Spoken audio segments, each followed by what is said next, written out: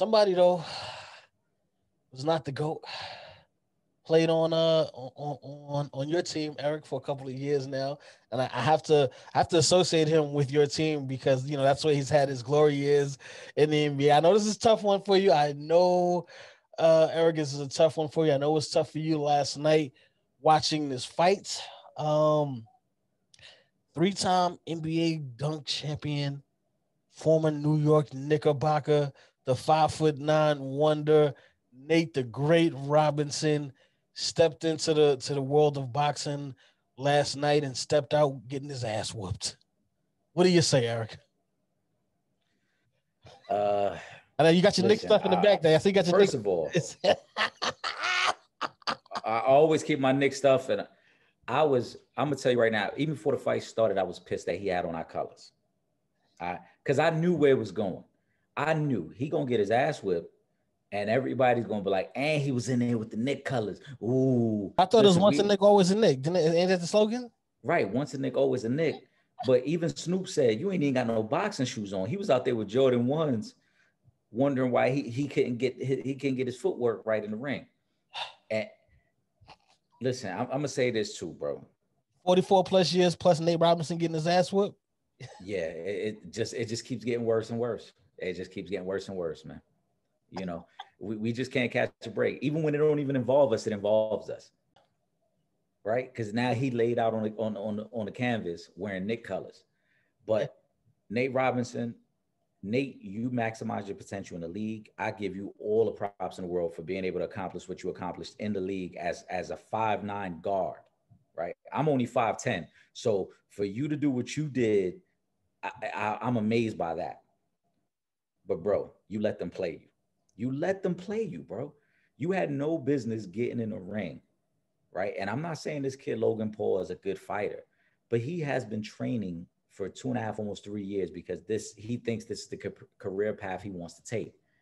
You probably just started training a month and a half ago. Everybody started training once they locked in the fight. You ain't right. training for boxing. And for the people who's like, oh no, he's been training 3 months. He ain't been training no 3 months. He ain't been training no 3 months. All right. The kid Logan Paul is naturally bigger than you. This dude is 6'1", 190 pounds. And that's what he weighed at. On fight night, he probably was up to about 200, 205. Yeah. He's way bigger than you. And he's actually been training for a few years. And you went in there thinking like you was fighting Pookie from the block and was just getting smacked upside your head. The most disgusting part of the fight was the kid Logan Paul only landed 8 punches. 3 of them put you on your ass. That's a good percentage, though. I mean, he only landed 8. That's definitely a good percentage, though, bro. What can I say? That's a good percentage. Right. He only landed 8. 3 of them put you on your ass. The last 3 punches he threw all landed.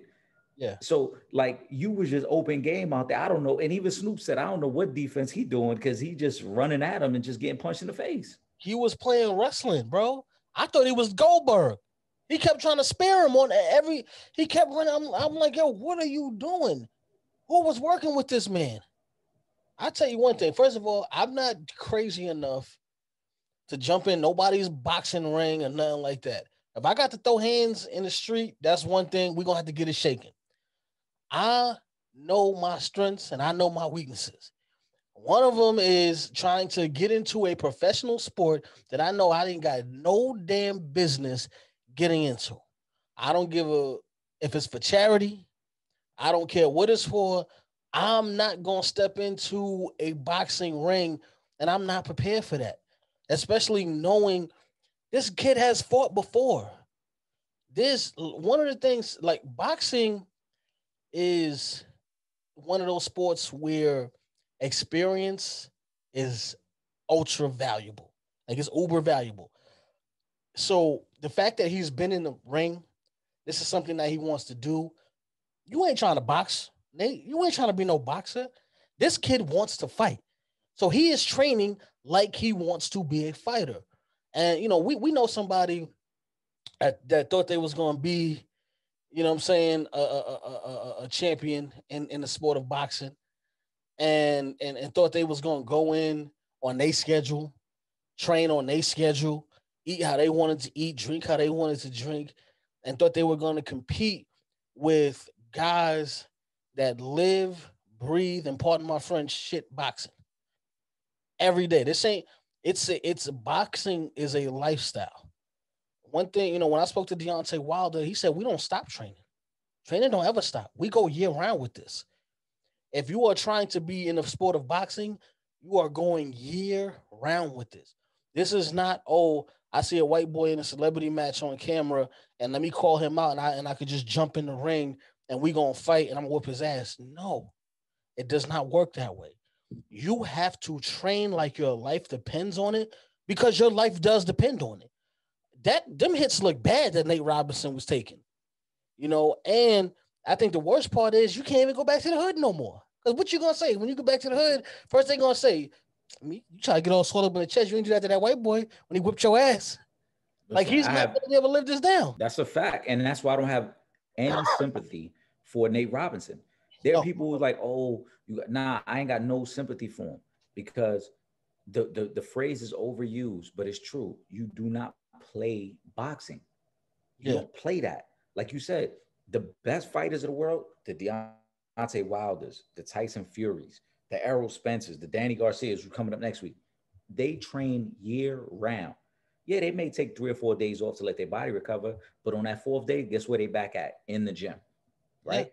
The average boxer who's probably never been a headliner, never fought on pay-per-view, he's training 6 to 8 months year round. Yeah. So you don't tell me, oh, I'm just gonna get in the gym for about 2 months. Nah, it's not how it works, bro. Because you athletic. That's not how it works. That's not how it works. Because you jumped over Dwight Howard. It's not. Listen, just because you might have landed a lucky punch in a street fight in your hood against a motherfucker who didn't know how to fight does not mean you know how to box, bro. Exactly. And I'm disappointed. Like I said, the people that's giving Nate sympathy ain't no sympathy for Nate, bro. It ain't none because he called out this kid. Yeah. I can understand if he called you out. Right.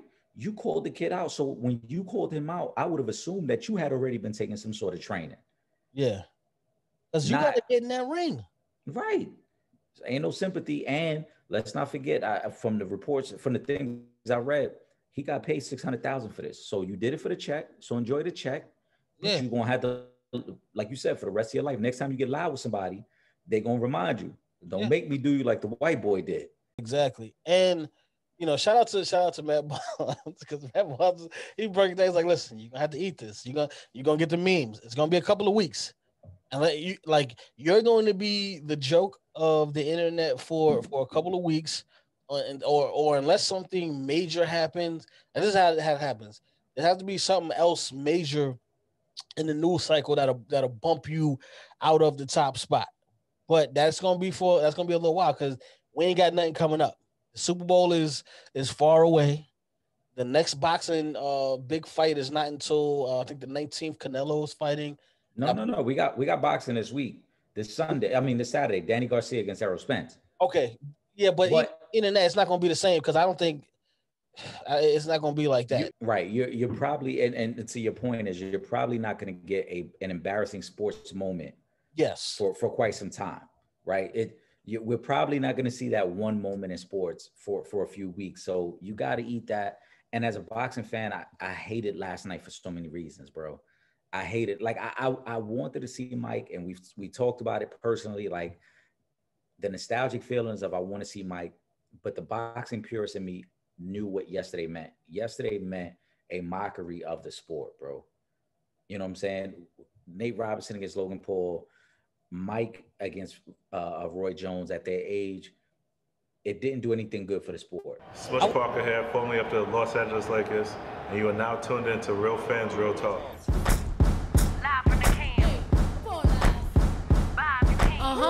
This is Real Fans, Real Talk. Real Fans, Real Talk. We as real as you thought. Real